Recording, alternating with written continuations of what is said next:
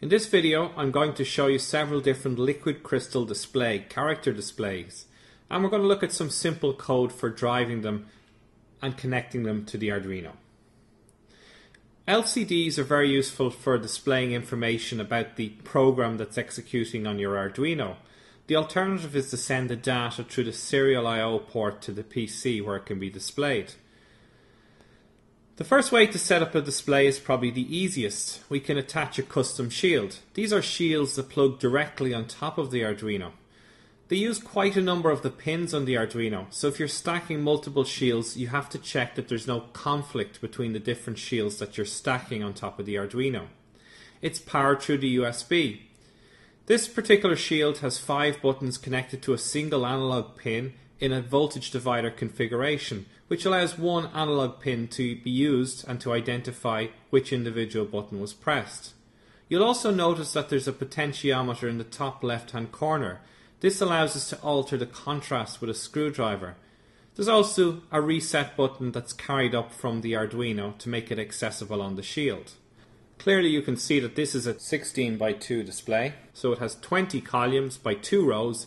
It's got a blue-black light and it has a white LCD display. We now have to write the code to display the words display test on the first row of the Arduino and a number on the second row which increments as the loop function iterates on the Arduino code. So the code itself, in this case I'm using a New Electronics display board, so they have required that I use a different library which I've installed in the Arduino hardware directory. It's called lcd 4bit_mod library, and we have to include it. So the first thing we do is include the header file for that library, and then we have to initialize it by creating an object of the lcd 4bit mod class or type, and we call that lcd. The next thing we do is we create a temporary variable for the count, and we also have a string for the conversion from the integral value into a string so that we can display it on the second row of the screen. In the setup function, which is the function that's called only once when the Arduino starts up, we call the init function of the LCD to initialize it. We then clear the display in case there's something already there, and we write the string display test to the first row. The next thing we have is the loop function, and this is a standard Arduino function that loops over and over and over again as fast as it can and continues to run as long as the Arduino is powered. The first thing we do inside this function is to move the cursor to the second row, the 0th column of the second row, and then we use the I2A function, which is a standard Arduino function to convert an integer to a string. It takes the count value in the variable count count and converts it into a string output count, which we've allowed to be as long as 16 characters. We also then have to choose the base, so we choose base 10 to convert to a decimal value. Finally, we call the lcd.printin function, which converts the string or sends the string that we pass to the function to the display at the cursor position. Finally, we increment the integral value count by 1, so count++ increments it by 1, and then we loop again, converting it to a string and displaying it over and over again. I've altered this circuit just to show you that we can easily change it to count in base 2 by modifying the I2A function. So while the count value is in integral value and it counts in decimal, the I2A function then converts it into base 2. So we can very easily change our counter to appear to count in base 2. Next, I'm going to use a standard board that isn't on a shield. And to do this, I'm going to first solder a male header to the pins of the display board.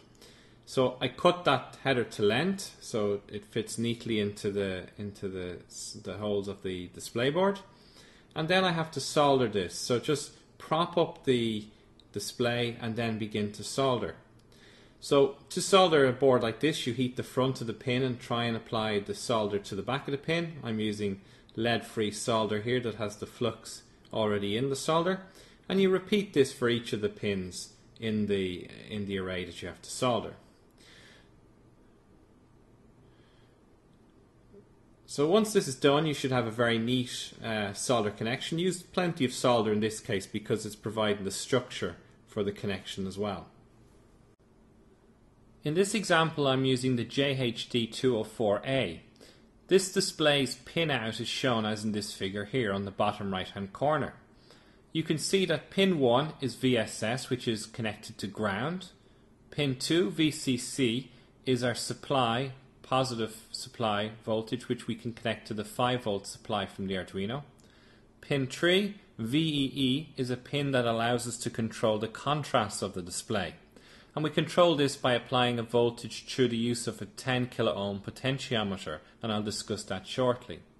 The fourth pin, or S, is our register select pin, which controls where in LCD memory that we're writing to. Pin 5, or W, is our read-write pin that selects if we're in reading or writing mode, and pin 6 is the enable pin that enables us to write to the registers. It is possible for us to set the read-write pin to ground if we wish, and that would save one pin on our Arduino. The remaining pins, pin 7 through to pin 14, are the 8 data pins that we're able to use to send the data to this display. Some displays allow you to use only 4 lines, and you can get away with using only 4 bits, but in this case here we're using 8-bit mode for our display. Pin 15 is our LED plus, so there's a backlight LED display on this display, which means that we have to power the LED, and in some displays you need to provide a current limiting resistor. If you do, wire it in as well. Pin 15 and pin 16 are the positive and negative pins of the LED display power.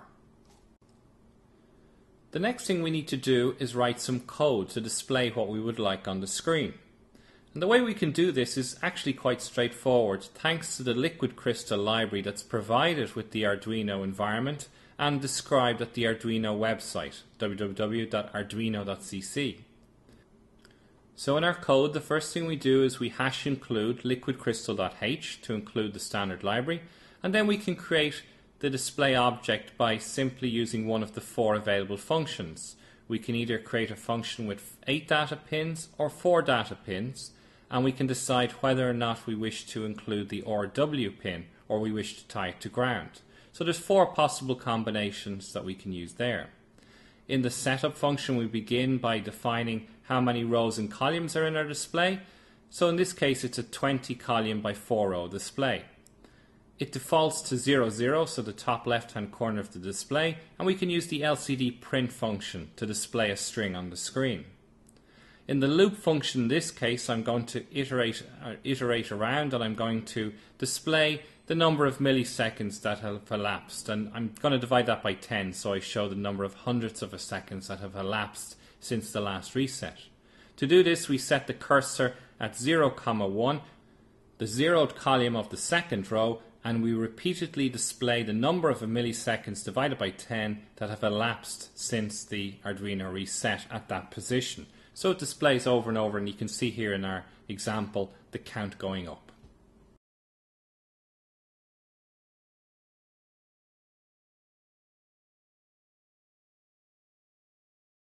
Another board that I'm using for this example is the WinStar WH1602B.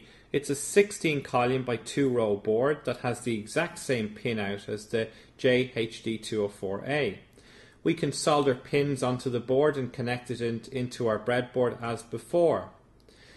We can see that it's a blue backlit display with white text, and you can see there's a potentiometer to the right.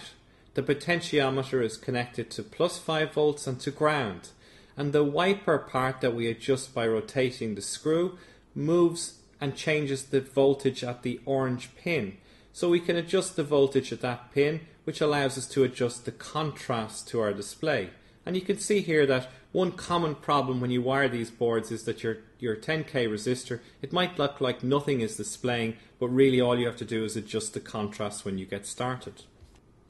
Here is another module. It's a data image CM200-200 module, and it has pretty much the exact same pin out as the previous modules, with the exception that the pins are on the left hand side. I have soldered a female header to this board so that we can wire it directly to our breadboard using simple wire connections. The pins are ordered from right to left, bottom to top as we look at it here, and we just simply connect it into our breadboard. It's an inverse display, So the backlight comes through the text, and you can see by adjusting the contrast that it's very easy again that it'll look like the display isn't working if the contrast is set incorrectly. Here's an example of a display module, a JHD162A, and in this case the backlight has died. So you can see that the text isn't very clear at all on the display. So if you're getting this symptom, it's likely that you've damaged your backlight. This is the final display module that I'm going to look at. It's a YJ802A. It's an 8x2 display, and it has 14 pins because there's no LED backlight. In this case here, I'm just soldering on a few male headers onto the display. And because it's in a 2-row format, I find it's best to use a small breadboard to align the pins so they don't get crooked. So I put a space underneath and align the pins so that they're perpendicular and aligned. And then I simply solder across all the pins, again applying the solder to the back of the pin and the heat to the front of the pin. So do all this for all 14 pins. It's a little bit tight because of this display sticks up in the air. So there you can see the male headers soldered onto the board. The next thing we do is just modify the code that we wrote previously. We can still use the standard liquid crystal library. The only thing we have to do is modify in our setup function and change the LCD begin to have 8 columns and 2 rows. Once we do that, we can use the same code. So here's this little breadboard working with the same application. You can see there's no backlight, so you have to orient it against the sunlight so you can see it properly. I've also used a little bit of ribbon cable to connect. It's very difficult to connect pairs of pins into a breadboard because you short across the pairs. So a little bit of ribbon cable, and then I've connected at the far end, used male connection cables to connect it into our breadboard. So hopefully that has given you a good introduction into the use of displays that you can attach to your Arduino for your own projects.